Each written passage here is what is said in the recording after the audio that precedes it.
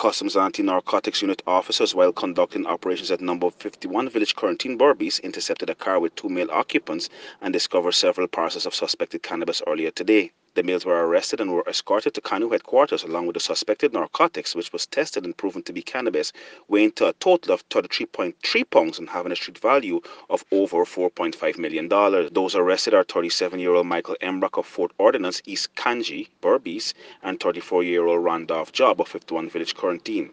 Investigations are ongoing. Reporting for Headline News Update, Dale Jarvis.